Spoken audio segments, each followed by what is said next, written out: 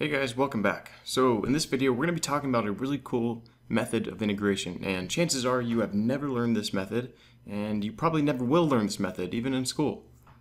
But it's an incredibly useful method of integration and it can be applied to some integrals in place of integration by parts. So I'm going to show you the basic idea behind it and then we're going to work through a couple examples. So be sure to stick around and then you can add this method into your arsenal of integration strategies. Okay, so what I have here is an arbitrary function that we're going to call f, and we're going to suppose that there exists an inverse of this function. So this little backwards e right here means there exists. So this function f, it has an inverse, and basically what that means is that if we give it any x value, it's going to give a y value. So here's an arbitrary x value, and we pass it through our function and it's going to spit out a y value that's going to be equal to f of x. And similarly, if we give the inverse a y value, it's going to spit out an x value.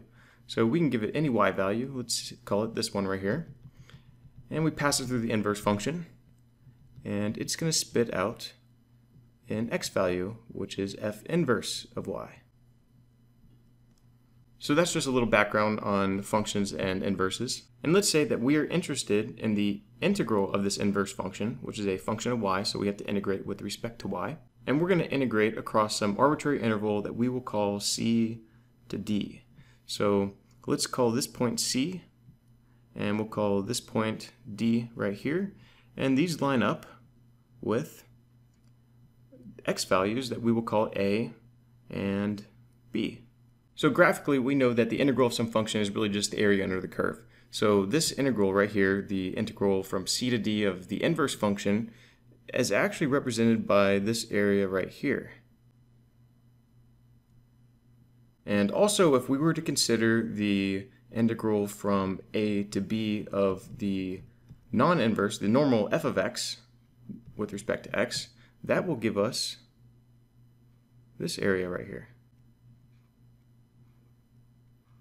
So in this plot that I have right here, the only area that's not shaded is this region right here, this small little rectangle. And by just looking at this picture that I have drawn right here, we can make some very useful observations. So the first is that if I call this area 1 and this area 2, and then this region right here, this golden region, area 3, what I know is that area 1 plus area 2 plus area 3 has to equal b times d, b being the width of this rectangle and d being the total height. And where 1 is this integral right here, and where the area, the green area, number 2, is this integral. And then finally area 3 is just going to be a times c, this little rectangle right here. So I can actually rewrite that as the integral of f of x dx from a to b, which is area 1, plus the integral of c to d of f inverse of y dy is equal to bd minus this area 3, which is a times c. So graphically we get this relation between the areas and the integrals. And what's really cool is that we can actually use this relation to solve the integrals of some inverse functions, and we will get to that in just a little bit. Now, as you can see in this form right here, we have limits. So this is not an indefinite integral, this is a definite integral because we're integrating across some interval. And a lot of times that's not what we're interested in. Sometimes we just want the indefinite integral. And what the first fundamental theorem of calculus tells us is that for some function, the integral of a to b of some arbitrary function that we will call g of t, we can express that as the indefinite integral evaluated at b minus the indefinite integral evaluated at a. So this capital G represents the indefinite integral. And basically what this theorem tells us is that we can use the indefinite integral evaluated at the limits, and then we take the difference, and that will give us an expression for this. And we can apply that same idea to this form right here. So instead of getting a BD minus AC, what we actually get is an x times y. So this expression actually becomes the integral of f of x dx plus the integral of f inverse of y dy is equal to x times y. And we can see how that's the case because if we look back at our picture right here, we have a and b as the limits on the x, and we have c and d as the limits on the y. So when we evaluate xy at this first point right here, we have a times c, and then we evaluate it again at the second part right here, we get b times d, which is why we get bd minus ac up here. So basically all that I'm showing right here is I am converting this definite form into an indefinite form that we can more readily use. So now what I'm going to do is I'm going to rewrite this a little bit. I'm going to express this as the integral of f inverse of y dy is equal to x times y minus the integral of f of x dx. And so we can use this formula in order to evaluate integrals that include inverses. And sometimes it's a lot easier to do than going through the integration by parts. Alright, so let's go ahead and work through an example. So let's say that we were given the integral of the natural log of y dy, and instead of using integration by parts, which I did in a previous video, you can check that out if you want, we're going to use this formula that we just derived. So let's let f inverse of y equal to our integrand, which is natural log of y. And we know that the natural log of y has an inverse, which is actually f of x is equal to e to the x. And if you guys don't believe me, we can actually prove that. And the reason is because if we consider f of f inverse of y, we get e to the natural log of y, which is equal to just y. And we can also consider f inverse of f of x, which is equal to the natural log of e to the x, which is just x. And this is a valid proof to show that e to the x is in fact the inverse of the natural log of y and vice versa. So anyway, we let the inverse of f equals natural log of y, and we know that f of x, its inverse, is equal to e to the x. So let's go ahead and plug that into our formula. So we get equals x times y minus the integral. I'm going to plug in for f of x, which is e to the x dx.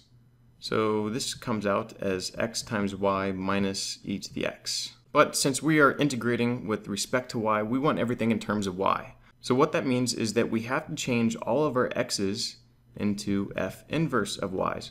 And that's just because of this fact right here. We can represent any x value as the inverse. So when we do that, we get this is equal to f inverse of y times y minus e to the f inverse of y. And now we go ahead and plug in for f inverse of y, which is just the natural log of y. So this is equal to the natural log of y times y minus e to the natural log of y. And we can simplify this to y times the natural log of y minus y. So this is our answer. And this is actually the exact same answer that we got whenever we did integration by parts. So what's pretty cool about this is that we were able to evaluate this integral, the natural log of y, and all we had to do was integrate e to the x, which is really, really easy. In fact, it's just trivial because e to the x is just e to the x. And in my opinion, that's actually a pretty powerful technique. And you can apply this to other examples as well. Let's say that we wanted to evaluate the integral of sine inverse of y. So in this case, our f inverse of y is equal to sine inverse of y. And by definition, our f of x is going to equal sine of x. So all we have to do is plug it into our equation. So this is equal to xy minus the integral of f of x, which is sine of x dx. And this is equal to xy plus cosine of x. And then all we have to do is change our x's to f inverse of y's, which is just, in this case, sine inverse of y. And so when we make that substitution, we get sine inverse of y times y plus cosine of sine inverse of y. So instead of using integration by parts, we used this formula, and we were able to do that really, really fast. Now, some of you are probably thinking, okay, this isn't really the form that I'm used to seeing this integral as, but it is still valid. Oh yeah, and I also forgot this plus c, and I forgot the plus c on the other one, so please forgive me.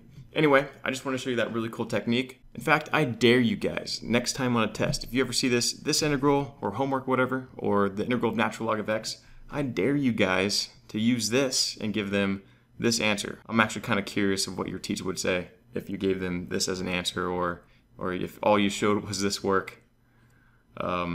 Yeah, that'd be kind of funny. So go ahead and do that and report back here. Anyway, See you guys later.